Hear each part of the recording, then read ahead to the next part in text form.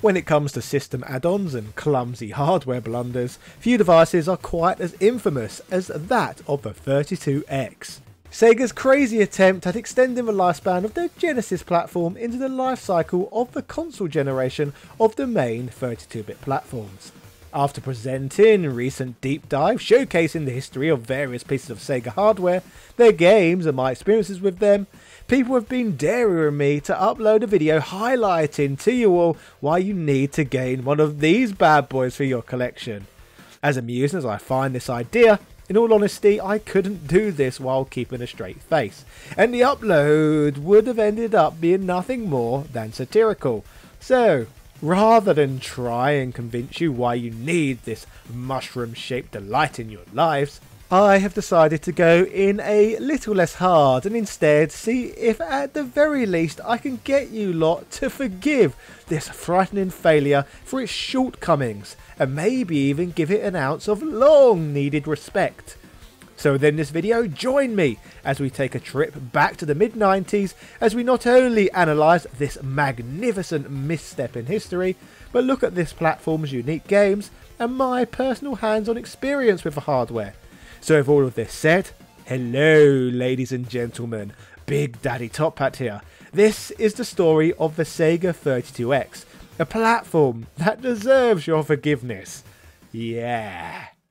When it comes to now retro systems, particularly those from big companies of the time, such as Nintendo and Sega, I can usually recall first-hand experience of playing a platform during its active life cycle and seeing the advertising.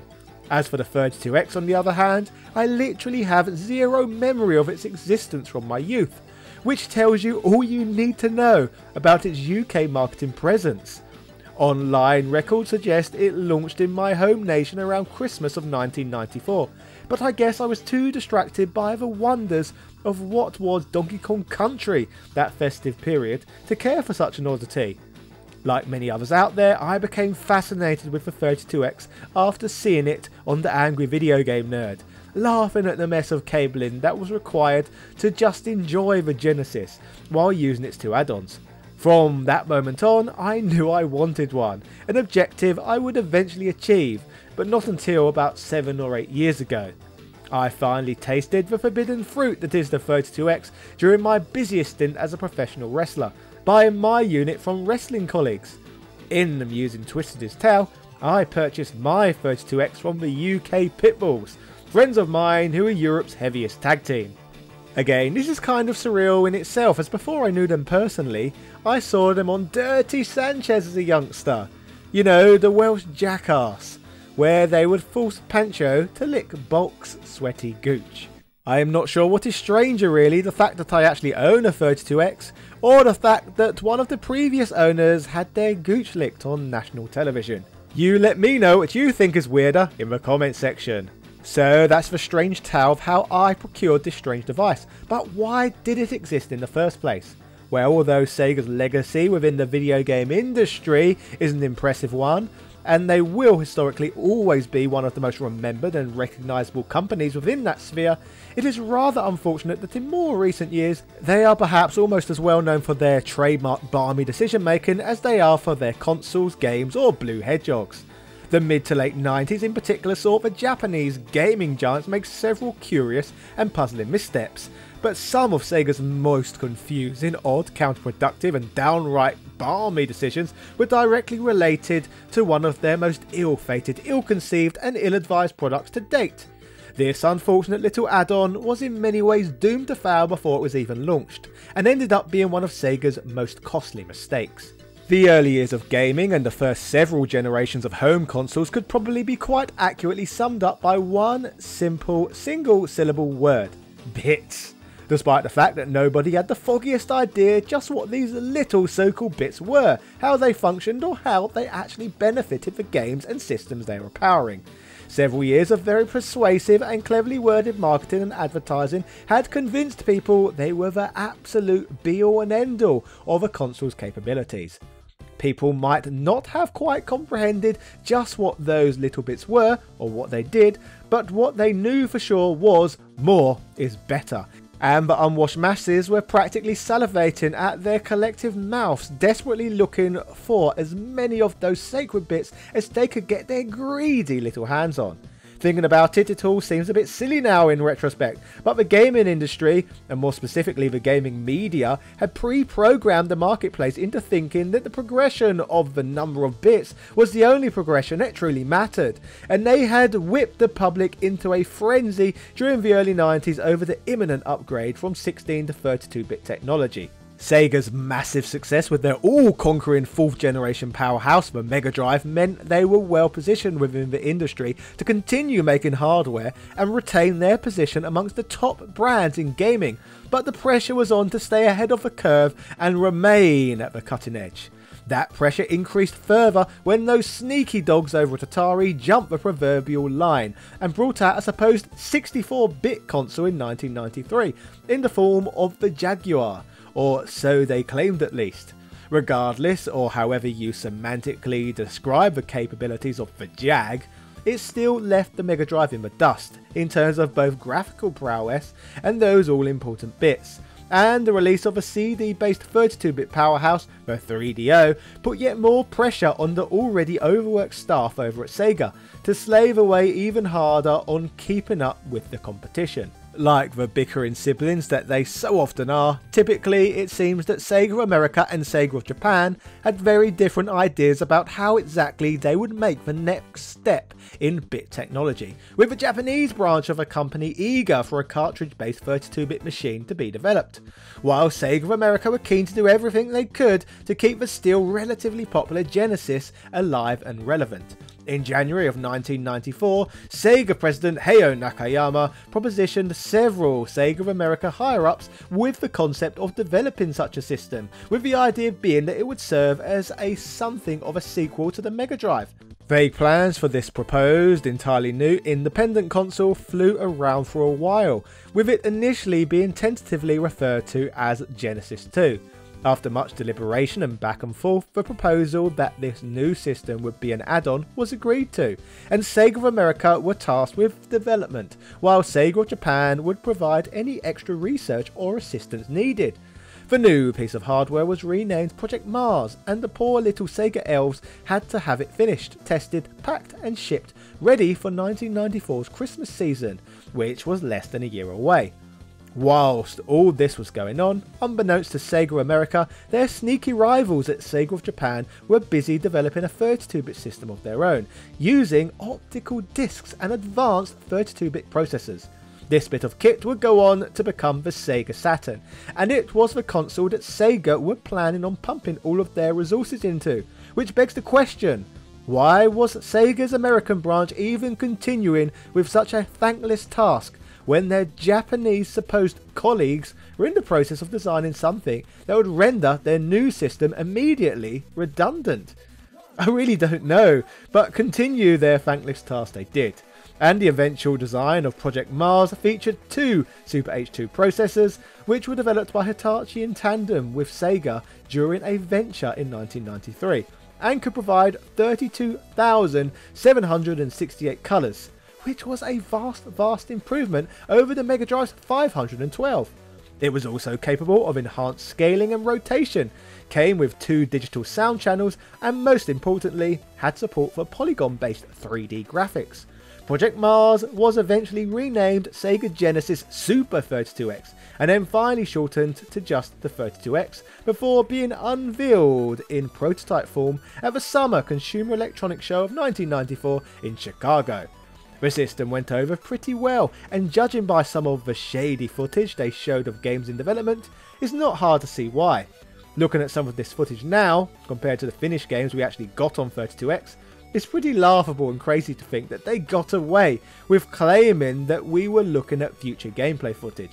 Ah, the innocent and naive 90s, a time when gaming advertisers could literally get away with anything. Sega also managed to hook people in with an extremely tantalising looking list of developers, all signed on to make titles for the new system, featuring a veritable who's who of development giants, including Acclaim, Activision, Konami and even Capcom. Prior to launch, things were looking pretty good and surprisingly promising for the little add-on that few had any real faith in. This feeling of optimism was soon replaced by one that Sega America would unfortunately have to get used to over the coming years, and that was the impending feeling of doom and gloom. Things started going very wrong for the not even released yet 32X, when Sega of Japan announced that their upcoming Saturn console would be released natively in November of 1994, literally the exact same time that Sega America had scheduled the release of their add-on. I mean, honestly, it just feels like they're doing it on purpose now. This was a huge blow to Sega America, who were absolutely apoplectic about the news and how it would affect the company, their well-established brand loyalty, and their future as hardware developers going forward. Although the 32X was being marketed as a quick fix before the next proper big boy consoles arrived, the fact that the Saturn was coming out in Japan at the exact same time made the Genesis add-on seem like not much more than a short-sighted cash grab. Producer Scott Bayliss was quoted as saying, "It just made us look greedy and dumb to consumers. You really can't help but feel that Sega America got done dirty here." 3DO head honcho Trip Hawkins referred to the 32X as a band-aid in reference to its relationship to its parent console, and the system was fast becoming a bit of an industry inside joke. The Sega Genesis 32X was finally released in North America on November 21st, 1994, with a launch price of $159.99, amid a typically over-the-top, bombastic 90s Sega-style advertising campaign that cost the company somewhere in the region of $10 million and managed to be a little raunchier and more risque than the previous Genesis and Sega CD ones, using slightly more adult themes. Presumably, this was because the young teen demographic they so aggressively targeted in the early 90s would now be a few years older and thus more receptive to such things. Although the marketing was fairly successful, the actual system on launch was met with almost immediate negativity, with one of the main complaints being the overly complicated setup required to even play the ugly little thing. Not only did the 32X sit awkwardly on top of the Genesis, looking like some kind of cheap robot mushroom, it also required its own connector cable, AV cable and dedicated power source. What's more, rather than just shove the device straight into the top of your console, it was advised you should use these weird little metal prong thingies and a spacer to ensure proper connectivity and to keep the 32X sturdy inside the Genesis. Although to be fair, the system works absolutely fine without using either of those things.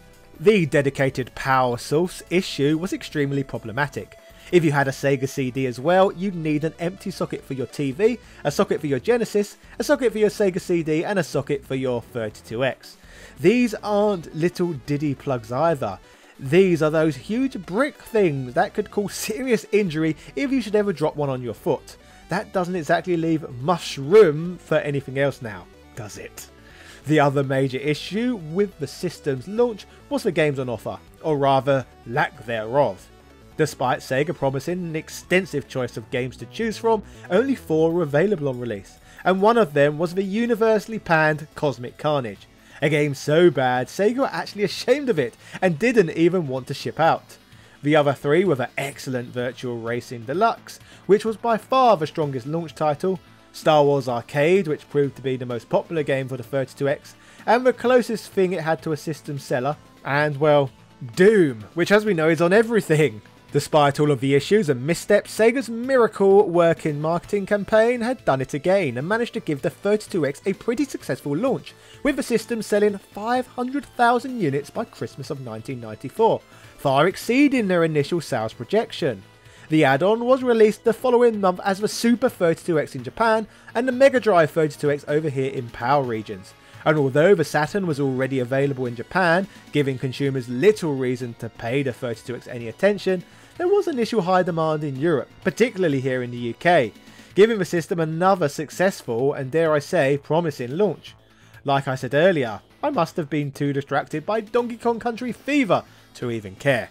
It might have looked for a brief moment in time like the ugly mushroom that no one wanted to play with might actually defy the odds and succeed, but that fleeting moment was soon gone, and the bubble began to burst on the 32X when the next wave of games for the system started coming out.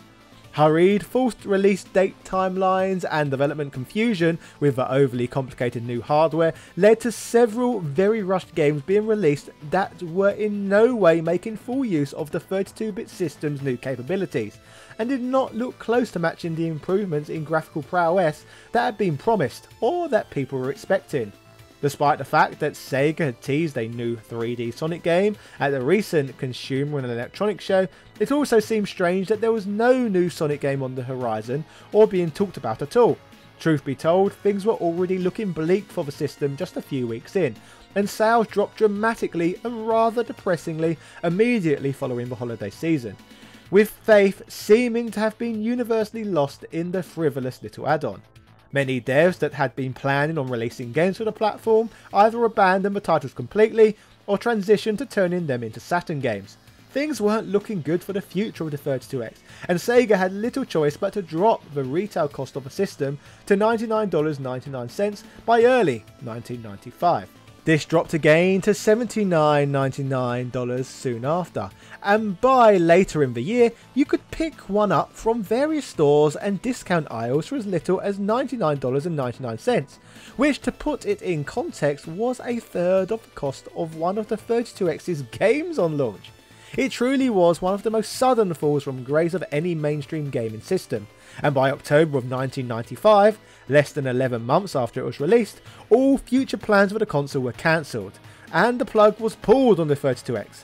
I wonder if that's the same plug that powered the system and annoyed everyone so much. By the end of the 32X's lifespan, a rather paltry 40 games were released for the device, with some of them requiring both the Mega CD and the Megadrive to play. This was a bit of a last gasp effort by Sega to try and drum up a bit of last minute interest in the dying system by combining the tech of both of Sega's Megadrive add-ons. Unsurprisingly, particularly given the games on offer, it failed miserably. In a similar attempt to try and bleed every last drop of cash money they could out of the utterly redundant 32X technology, there was also plans underway to release a combined Megadrive 32X console in one standalone unit, called the Neptune, but the device was abandoned completely when Sega brought the American launch of the Saturn forward. Shame really, as although it would only serve as an unnecessary curiosity, the sleek prototype designs look rather sexy, and I would like to own one. The story of Sega's final Megadrive add-on ended up being a bit of a sad one. The 32X was never set up to succeed, quite the opposite in fact. It seems that Sega of Japan were almost opposed to the project to begin with, and their balmy decision making ended up doing unfathomable amounts of damage to Sega's branding in America, as well as their standing as a respected company globally. The 32X was a bit of a mess, with a laughable design and a thoroughly inconvenient amount of wires and cables. Looking back, it's no wonder the system was a complete failure. But it's still a bit of a shame it was never even really given a fair chance, which is one of the reasons it deserves your forgiveness, despite all of what I've said. But if not being given a long enough chance to flourish isn't enough of a reason for you to give it a chance today, then how about the games it has on offer? Let's begin discussing some of them. Let's start by talking about one of the launch titles for this device, Star Wars Arcade.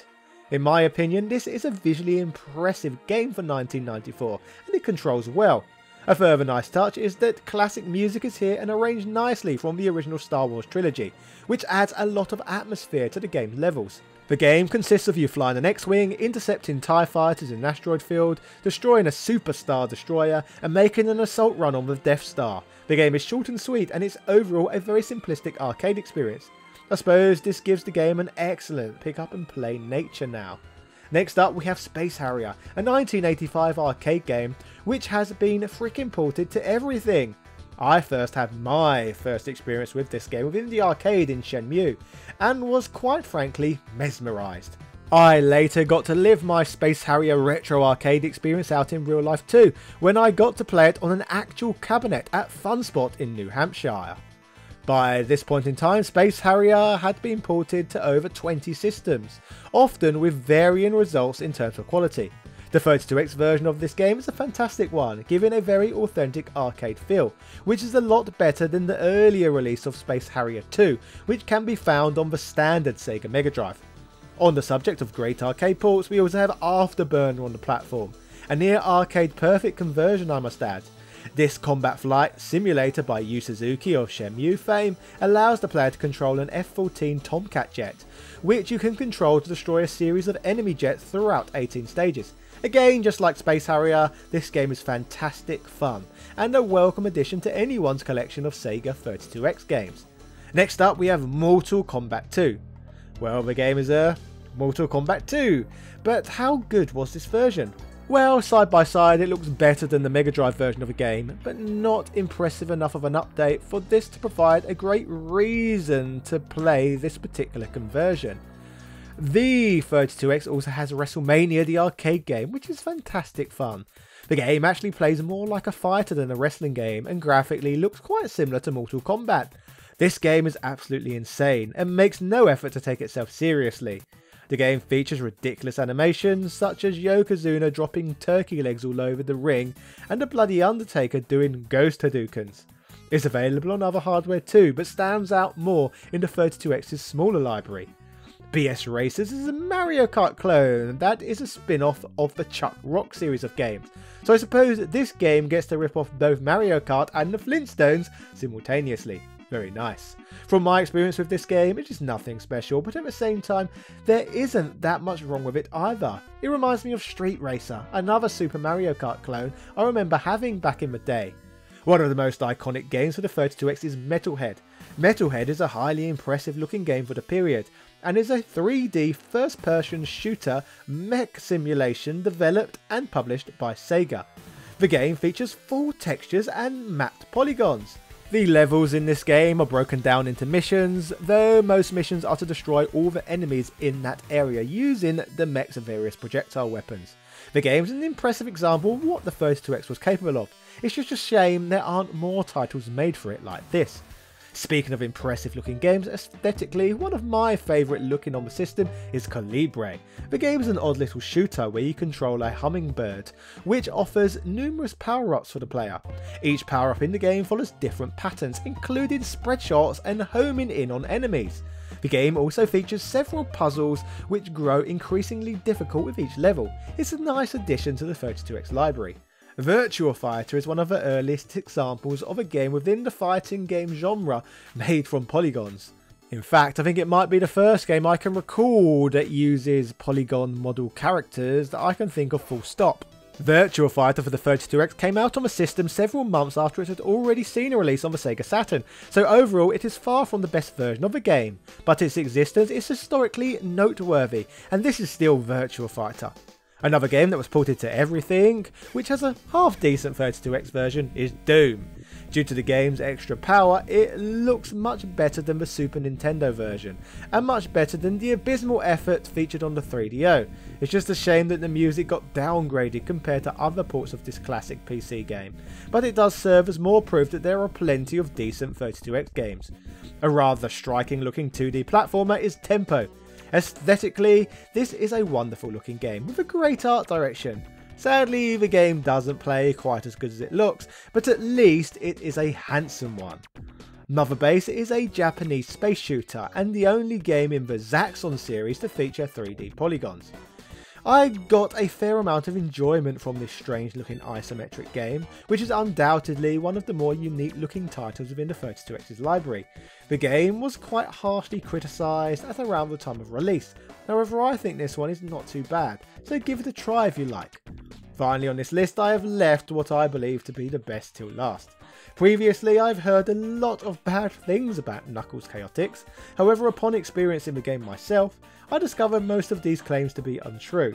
Knuckles Chaotix is the lost gem within the classic Sonic series. Even utter tripe like Sonic 3D and Sonic Spinball receive regular re-releases, but there is no love for Knuckles. The game introduces the tethering platforming mechanics and features a non-linear order of stages. I like this one, it's a little slower than Sonic, giving us a little more time to think. This is a thinking man's game and reminds me a lot more of Ristar on the Mega Drive in terms of gameplay. It's sad really that unlike most 2D Sonic games, this one doesn't get re-released in compilations every generation. So the fact that this game is on the 32X is one of the strongest reasons as to why you should perhaps forgive the hardware and try it out. As you can see from all of this, the 32X library is actually fairly decent, with plenty of hardware examples being out there that offer up far less interesting exclusives. There may actually even be more interesting exclusives available on the 32X than there is on the Xbox One. All in all, the 32X certainly has plenty of weaknesses and was far from an ideal product for most consumers to invest in. But that doesn't mean there aren't some silver linings to this overall grey cloud, which is why it so desperately deserves your forgiveness. It's a quirky system with a fun little selection of games. Anyway, if you enjoyed this video, subscribe and watch my recent one on the Sega CD. Cheerio.